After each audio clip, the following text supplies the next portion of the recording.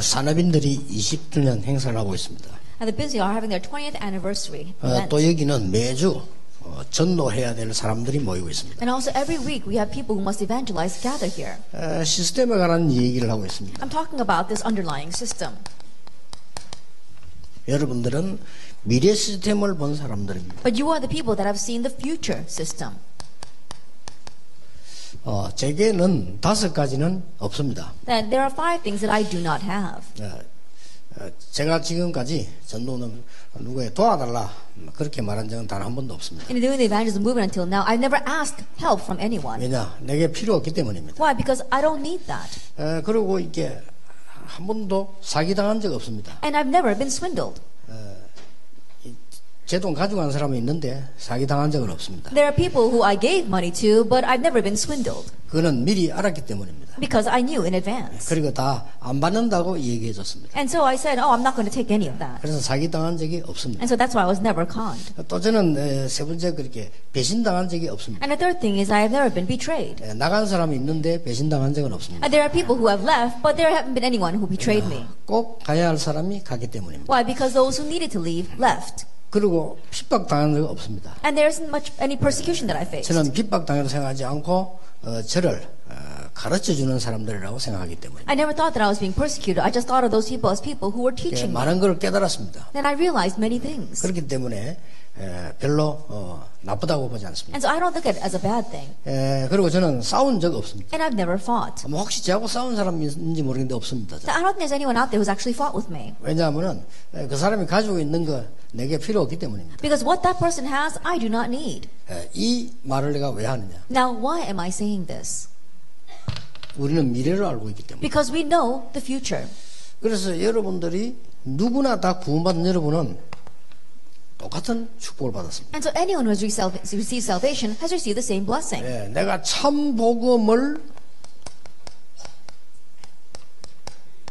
알면요, 지금까지 있었던 모든 과거의 실제 문제가 보입니다. That if you know the true gospel, you see the realistic problems that have existed from the past. 그렇게 답 나와버리잖아요. That's why you come to your answer. 실제로 참 복음을 알면 그래서 지금까지 이렇게 사람들이 계속 고난 속에 있었구나. If you really know the true gospel, then you realize, oh, this is why people have been in the midst of hardships until now. 우리가 이제는 그냥이 아니고 그렇다고 할 때 참 복음을 알면 참 기도가 나오잖아요. Now, from that perspective, if you know the true gospel, then you can have true prayer. 이렇게 되어지면 중요한 게 나와요. When that happens, something very important comes out. 과거와 오늘을 알게 돼요. You can know about your past and today. 이거면 누구나 다 그럴 겁니다. I mean, everyone's like that. 그리고 우리가 이제는 참 복음을 알면 참된 기도가 되어지죠. And of course, when you know the true gospel, true prayer takes place. 그러면 여기에 따라서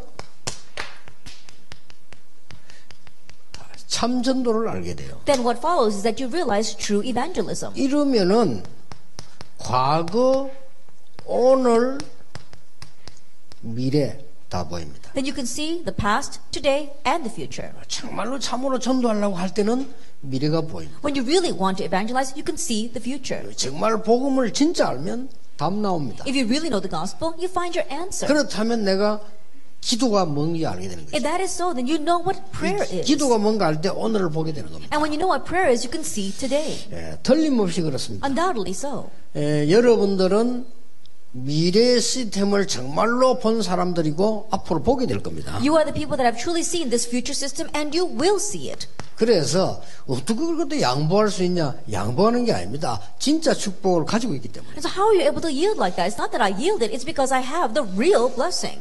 당신 되게 속이 넓은가 보다. 아닙니다. 굉장히 좁아요. 근데 하나님이 더 큰 축복이 뭔가를 보고 있기 때문에. Oh, you must be very broad-minded. No, sometimes I can be very narrow-minded, but I know what God's greater blessings are. 누구나 그렇게 될 겁니다. Anyone can become that way. 그래서 내가 말이죠. 옛날에 조그마한 집에 있다가 큰 집을 이사 가려고 이제 보고 왔어요. And so I was living in a very small house, and then I saw a new house that's much larger than that. 그 집을 보고 오는 순간 내가 이 집에 어떻게 살았지 싶어요. After seeing that larger house, I came back to my house, and I wondered how in the world could I live here? 참 사람 이상하죠. 큰 집을 다 보고 이제 이사 오기를 다 결정해서 해놓고 이제 그 집 딱 보니까 내가 몇 년 동안 어떻게 살았지? It's really strange, isn't it? We had already decided we were going to buy that bigger house, and when I came back to that small house, I wondered, how in the world did I live in this little place for so many years? 당장 호흡이 안 되려고 그랬거든요. Then, I felt as if I couldn't even breathe there. 그러니까요, 우리가 과거 누가 쳐다보고 벌써 할 게 없죠. 이미 가지고 있기 때문에. And there's no reason for you to get stuck looking back in your past. Why? Because we already have this. 옛날에 새 차를 사는데 누가 내 헌차를 이제 내빌 건데 그걸 받아서 내가 괜찮다고 그랬어요. And I was about to buy a new car, and someone crashed into my old car that I was going to throw away. And as I said, it's okay. 어떤 여자가 빼가다 받았는데 내가 괜찮다 그랬어요. Then this woman backed into my car, and I said, it's all right. 차고 버릴 건데 뭐. Why? Because I was going to throw that car away that 그치 day. 깨끗한데 버릴 거예요. Then, even though it looked fine on the outside, it was a junk car. 아줌마 와서 막 고개 숙이 쳐라면서 미안하다 하더라. 괜찮아요. 그래. And this woman came to me and she was bowing down and she was saying, I'm sorry. And I said, it's fine. 전화번호 적어주다. 괜찮다니까요. Then she gave me her number. I said, no, it's okay. 그냥 가도 돼. 가세요. 그래. She said, I can go. And I said, yes, you can just go. 여자가 너무 놀래 막 가면 도망가지 가면서 너무 사람 좋게 생겼다면서. And she was so surprised and it was almost looking like she was running away. She said, you look like such a good person. 좋게 생긴 뭘 좋게 생긴 피자. Now forget about that. Not that I'm a nice person. 몰라서 그래요. It's because she doesn't know. 쓰레기를 잡고 그래 필요가 없거든. 진짜를 알면요. Now I know about throw about that car. So there's no reason for us to hold on to trash when we have the real thing. 사람은 누구나 마찬가지입니다. Everyone's the same. 못 봐서 그렇거든요. It's because they haven't seen. 내가 전에 얘기 안 했습니까? So I remember saying in the past 우리는 명절 때만 옷 사 입었어요. 옛날에. that when we were young, we only bought new clothes during the holidays. 어떻게 지금처럼 옷을 보는 대로 사 입고 말이라 하죠. 그때는 그냥 참고 있다가 명절 때만 사게. These days we can buy whatever we want, but back then we didn't buy clothes. We only bought it during the holidays. 그것도 내 마음대로 사나 우리 어머니 끌고 가는 대로 끌리 가야 돼 이렇게. And I can't buy whatever I want. I have to go wherever my mother takes me. 그 영화에 나온 국제시장 끌고 갔는데 옷을 이렇게 쭉 보는데요. 내가 보면 마음 딱 드는 게 있는 거예요. I went to international market just like on the movies, and there was this one clothes that I really liked. 볼수록 마음에 드는 거예요. And the more that I looked at it, the better it looked. 근데 이게 난 몰라서 그게 비싼 옷이요. But I didn't know it was very expensive. 근데 그걸 안 봤으면 되는데 그걸 보고 딱 저걸 쳐다보니까 영 아닌 거예요. 그게. And it would have been good if I hadn't seen that first. But after seeing that, I looked at anything else, and it just was terrible. 그래도 나도 성질이 있지. 우리 어머니 자꾸 거짓말하는 거예요. 이게 낫다는 거예요. And I got my temper too. But my mother, she kept lying, said, no, these are better clothes than what you saw. 내 속으로 우리 어머니 수준이 굉장히 낮구나. 이게 훨씬 낫는데 왜 저게 낫다 하지? And so to myself, I was thinking, my mother must be very low class because in my eyes, this one looks so much better. 그까지 저기 낫다는 거예요. But she was saying that the other one looked 이게 better. 나은데. But I like this one. 근데 난 너무 열받아. 안 입면 됐거든. And so I got so angry. I said, I'm not going to buy any of them. 왜냐면 안 사입니다 했어. I said, I don't want any of them. 왜냐면 내가 마음에 안 들면 자꾸 입으라니까 나 안 입어라. Because she was keep on telling me to buy the ones that I didn't want to wear. So I said, fine, I'm not going to wear it at all. 결국은 이걸 사주더라고요. Ultimately, she bought me the one I wanted. 사주면서 남긴 말이 있어. And as she was buying it, she said something. 혼자 산 말이요. And she was just talking to herself. 보는 눈깔이는 있어가지고. He's got the eyes to see what's good. 그러더래. That's when I realized. 그랬구나. I said, oh, that's what it is. 이거 다시 나온 보니까 영 이상하더라고요. And after buying that, I looked back on the one that she wanted me to buy, and it was completely strange. 우리가요. 음식을 하나 먹어도 진짜 맛있는 거 한번 맛보면 먹습니다. That think about it. Even when we're just eating food and 그렇잖아요. we eat something that's really wonderful, we can't 그래서 go back 내가 to food that 다섯 tastes 가지 내게 terrible. 없다 그랬어. And so I said, I don't need those 5 things. 싸울 일도 없어. 왜냐 그 사람이 쟁취하려고 내게 필요 없으니까. I had no reason to fight. Why? 그렇잖아요. Because the thing that person wants to see is I don't need. 사울 왕이 좋아하는 건 다윗에게 필요 없었어요. The things that King Saul loved, David did not need. 요셉의 형들이 좋아하는 거 요셉에게는 필요 없었다니까요. The things that Joseph's brothers loved, Joseph didn't need. 그 생도들이 좋아하는 거 엘리사에게 필요 없었어요. That what those followers wanted, Elisha did not need. 그 많은 사람들이 유대인들이 최고로 생각하는 거 바울이 볼 때는 배설물이었어. What the many people, what the Jewish people considered to be the best, Paul considered it rubbish. 이제 여러분이 진짜 걸 볼 시간표가 왔고 우리 많은 신자들이 진짜 해야 될 시간표가 Now, 왔다. time has come for you to see the real things and for our believers to do the real things. 이 산업인들은 그냥 산업인들이 아니었습니다. Now, these business people were not your average business people. 그냥 미래를 본 게 아니요. And they didn't just merely see the future. 예수님께서 하신 미래 약속입니다. And they saw Jesus' promise regarding the future. 마태복음 27장 25절에 무서운 미래지요. 예수님을 십자가에 못 박으면서 우리 그 피값을 후대에게 돌려라. Matthew 27 verse 25. It was a very fearsome future. As they nailed Jesus to the cross, they said, let that his blood be upon our descendants. 누가복음 23장 28절에 예수님께서 나를 위해 울지 말고 네 자녀를 위해서 울어라. Luke 23 verse 28 said, do not weep for me, but weep for your children. 요한복음 21장 15절 18절에 내 어린 양을 먹이라. And John 21 verse 17-18, feed my lambs. 유대인들이 복음 막은 죄로 어떻게 되었습니까? 후손들이 백성들에게 엄청난 일이 벌어졌어요. Because of the sin of blocking the gospel, great disaster befell the Jewish people and their descendants. 뭡니까? 멸망의 미래입니다. That it was a future of destruction. 네 자녀를 위해서라 이스라엘이 일어날 정말로 고난의 미래입니다. That we for your future, it was Jewish people's future of hardships. 그리고 내 어린 양을 먹이라 3번이나 말했어요. And feed my lambs, he said that 3 times. 승리의 It 미래입니다. was talking about the 이 triumphant 약속을 future. 알고 있어요. And so they knew this 이걸 아는 promise. 사람들이 어떤 미래의 방법을 알고 있습니다. And those who knew this, what method they know regarding the future. 그래서 사도행전 17장 1절에 회당으로, That's why Acts 17 verse 1 through 9 into the synagogue.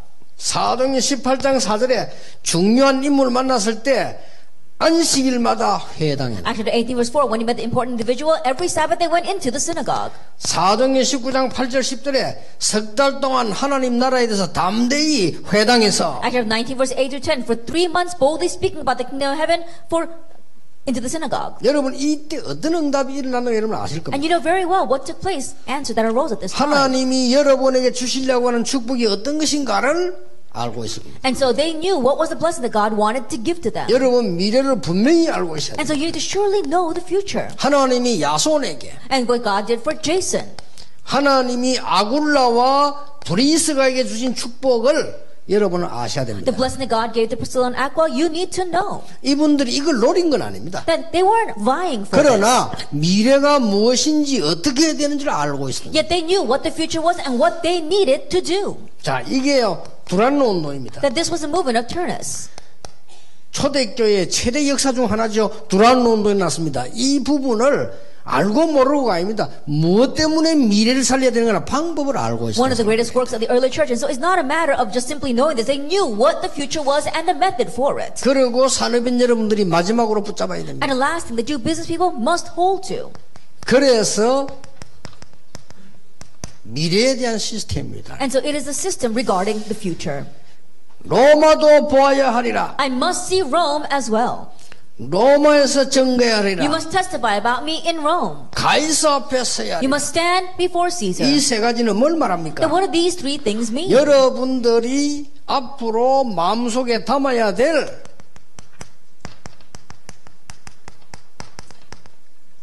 전도와 선교 시스템입니다. That it is the evangelism mission system that you must place in your heart. 여기에 동참했던 사람은 응답받을 수밖에 없어요. 가인사 앞에 서야 하리라. And those who participate in this have no choice but to receive answers. You must stand before Caesar. 여기에 동참했던 사람들이 로마서 16장의 사람들이었다. And those who participated in this were the people of Romans chapter 16. 뭡니까? What is this? 경제 미래입니다. That it was the future of economy. 전도와 선교의 미래이기도 하지만 여기는요 경제 미래입니다. Of course, it is the system of evangelism and missions, but it's also the financial system. 정확하게 말하면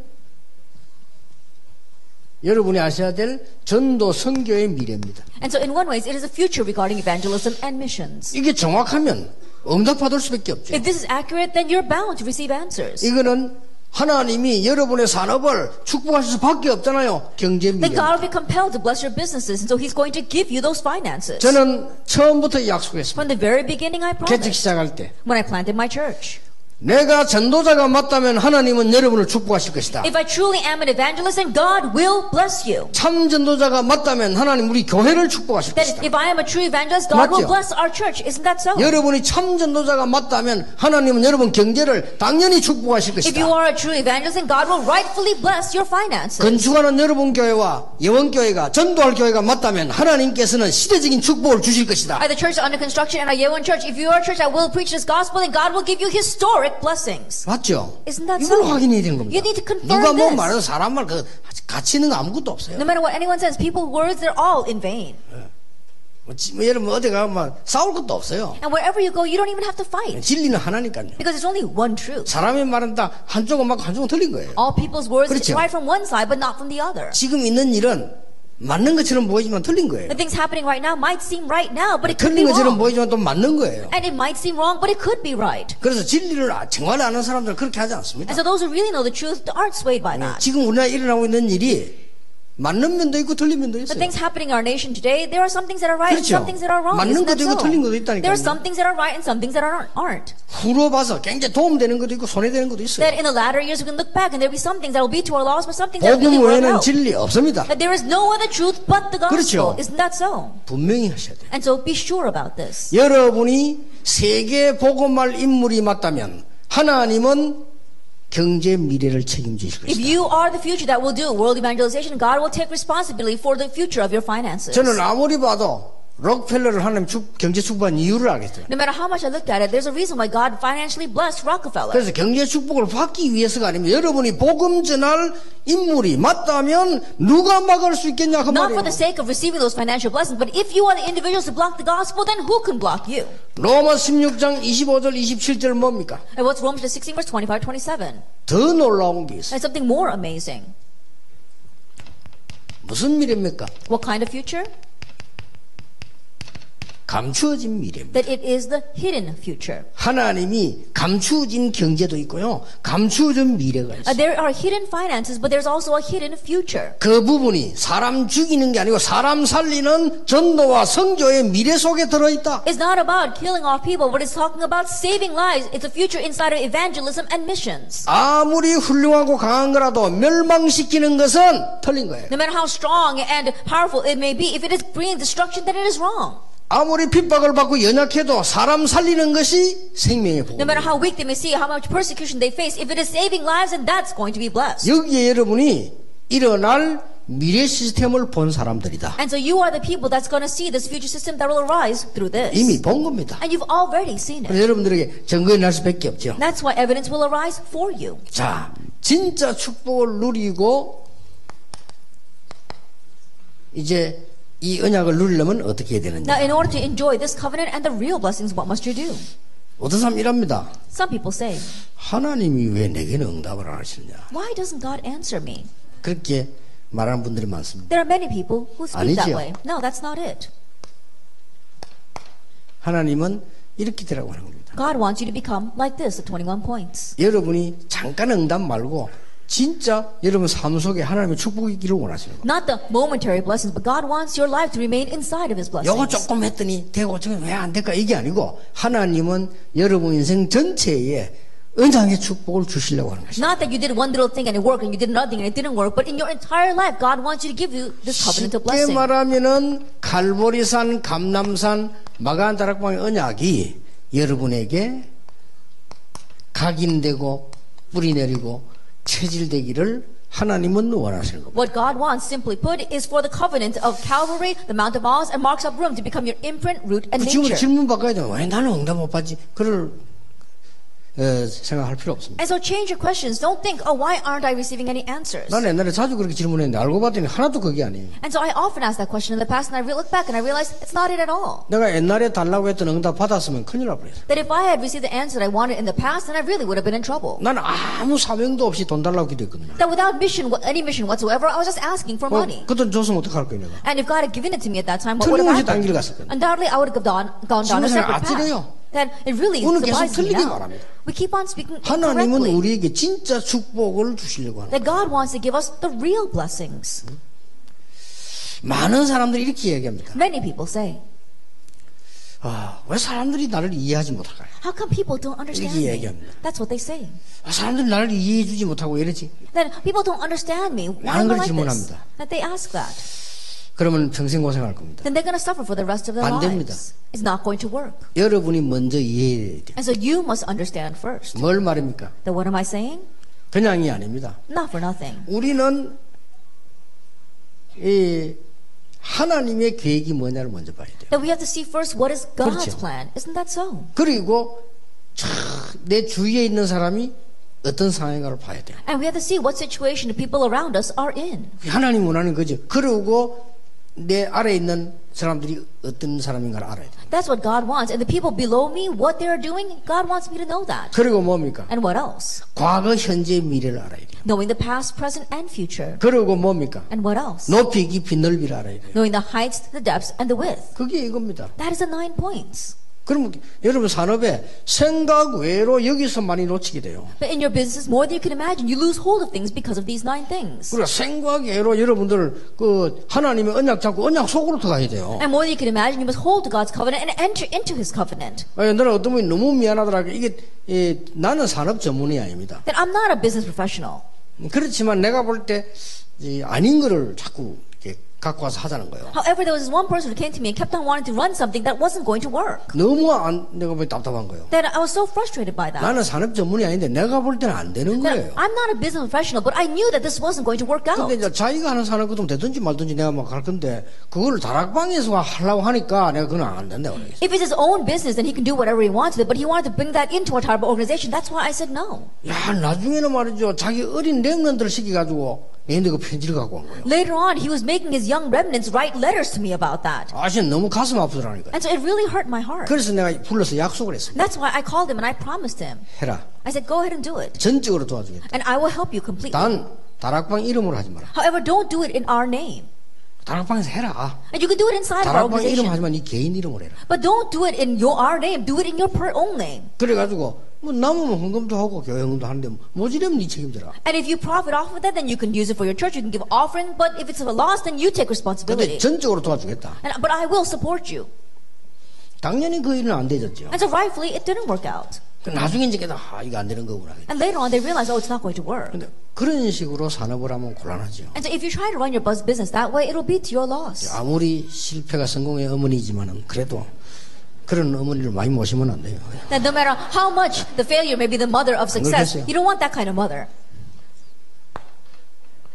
편협되게 보면 안 됩니다. 넓이, 높이, 깊이를 빨리 봐야 돼요. And so don't be biased. You have to see the depths, the width, and the height. 위, 아래, 옆을 동시에 봐야 돼요. And simultaneously see what is above, below, and beside you. 과거, 현재, 미래 9가지를 한눈에 봐야 돼요. And seeing the past, present, and 그렇죠. future, all 9 points simultaneously. 특히 이제 이 여자분들은 더 단순하잖아요. And especially women are a little more simpler in this. 어저께 내려서 그 밑을 지나가는데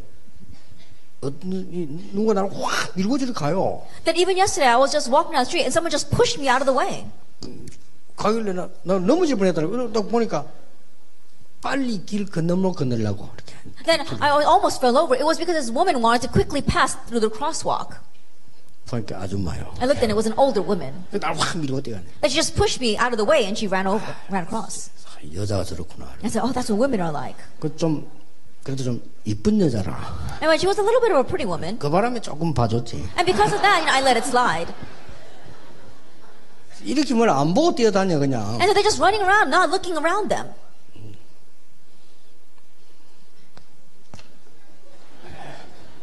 많은 사람들이 자기 잘못했고 자꾸 남을 이렇게 하는데 아닙니다. The many people, they're the one that did something wrong and they try to blame others. No, that's not it at all. 그리고 여러분이 하나님과도 원네스 되지만 세계와 원네스 돼야 돼요. You do not have oneness with God, but also have oneness with the world. 그걸 보고 세계화라고 합니다. We call that globalization. 세계는 단어만 쓴다고 되는 게 아니고 세계와 원네스 돼야 돼요. That you're not just using the word world. You have to have 모든 globalization. 민족, All nations, 만민, all peoples, 땅끝 end of the earth. 그렇습니다. That's what it is. 이게 여러분 세계와 원네스 된단 말이 굉장히 중요한 말이에요. And so having oneness with the world is very important. 그러면 전 세계적으로 문이 열리죠. Then the doors will open worldwide. 이게 꼭 필요합니다. And you need this. 예수님의 마지막 약속이에요. It's Jesus' final promise. 산업인들이 알아야 되는 부분. And so it's what our business people need to know. 그래서 저는 외국 갔다 왔다 별로 우리 어른들 다 그럴 겁니다. 별로 우리 지금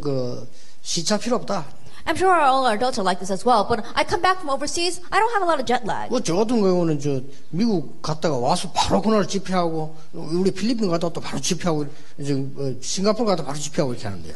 In my case, I just came back from America and a conference, went to the Philippines and came back and had a conference, and I just came back into Singapore and we're having this conference. 그래서 미국이나 외국 갈 때 이렇게 마음에 들뜨거나 이런 거 전혀 없어요. 그냥 이웃집 가는 거니까. Why? Because when I go overseas or America, I don't get too excited. Why? Because I'm just going to a neighboring country. 그냥 옆에 그냥 슈퍼 갔다 오는 거 똑같아요. You know, like I'm going to the mart next door. 그래 다니기 때문에요.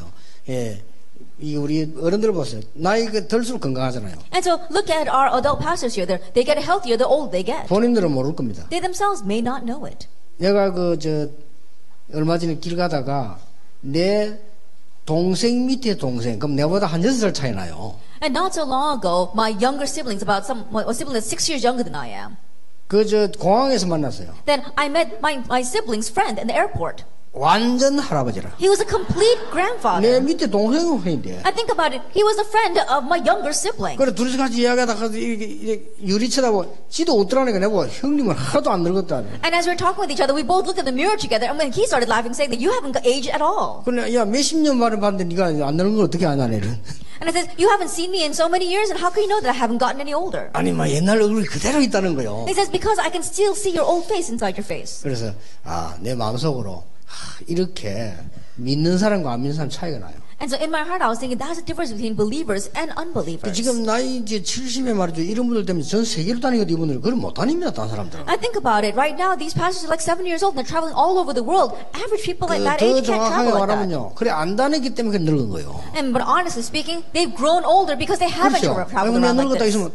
이상하게 돼버린 거야 사람. I think about it. You just remain that way. You just grow old and become strange. 6살 장나가 비행기 타라고 하는데 막 무슨 왜 폼이 막 어린아이도 소풍하는 폼으로 와서 그거 대단히 들떠가지고요. 그 정도라 그리 늙은 거예요. You know, and that guy, 6 years younger than I, he came and he was riding on the plane almost if he's going on a picnic. He was so excited. That's why he's growing old. 오늘 일본 갔다 그냥 옆집 가는 거야 그냥. I think about it. Going to Japan, we're just going next door. 여러분이 받아야 될 축복은 뭐냐? 다른 사람이 못 보는 하나님이 예비해 놓은 시스템이 있다. And so what is a blessing you must receive? There is an underlying system that God has prepared, a blessed system. 틀림없습니다. Undoubtedly so. 오늘부터 여러분들이 모든 현장과 교회 살리는 주역 되시기를 예수 이름으로 축복합니다. Starting today, may you become the main figures that save all your fields and your churches in the name of our Lord Jesus Christ. 하나님께 감사를 We 드립니다. give thanks to God. 오늘 우리 산업인들이 20년 맞이하는 축하 예배를 드리고 있습니다. That right now our business people are meeting their 20th anniversary. 앞으로 걸어갈 20년을 더욱더 축복해 주실 줄 And may you 믿습니다. bless even more the next 20 years. 이분들이 많은 일을 했습니다. That they have done many things. 렘넌트들을 키웠습니다. They have raised remnants. 전국 세계의 산업인 기도할 수 있도록 문을 And 열었습니다. they've opened the doors so that business people throughout the nation, the world could pray. 이분들이 많은 렘넌트들을 후원했고 영산업인을 키웠습니다. They have supported many remnants and they've raised the young business people. 이분들 때문에 전 세계 70개 넘는 나라에 메시지가 전거되고 있습니다. And because of them, the message is being proclaimed in over 70 nations throughout the world. 앞으로 걸어갈 제2 RTC 운동에 참응답을 누리게 May they 해주옵소서. enjoy true answers for the second RTC movement that we will 이분들의 do. 산업이 제2 RTC 운동을 축복으로 받게 해 And for 주시옵소서. their businesses, may they receive the blessing of the second RUTC. 이분들 movement. 때문에 교회가 살아나는 축복을 허락해 And may you 주옵소서. grant them the blessing of saving their churches because of these individuals. 병든 자들, 영적 문제 가진 자들이 이분들 때문에 치유되게 해 May 주옵소서. those with diseases as well as spiritual problems and emotional problems be healed because of them. 예수 그리스도 이름으로 In 기도하옵나이다. Jesus Christ's name we pray. Amen. Amen.